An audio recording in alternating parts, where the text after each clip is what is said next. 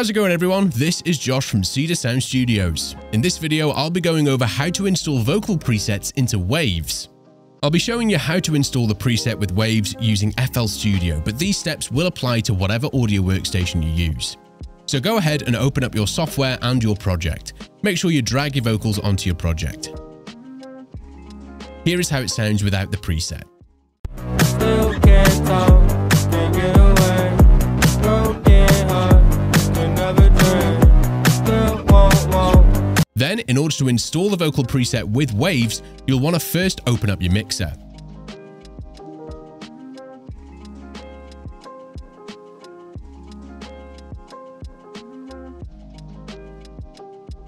Then add in Studio Rack Stereo as your first effects plugin on your vocal chain.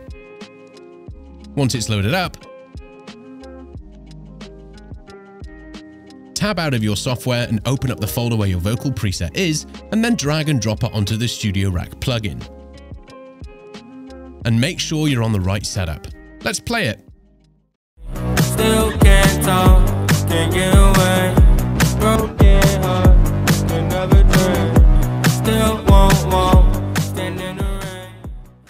And there you go. Thanks for watching everyone. Don't forget to check out our website to find vocal presets for all your favorite artists at cedarsoundstudios.com.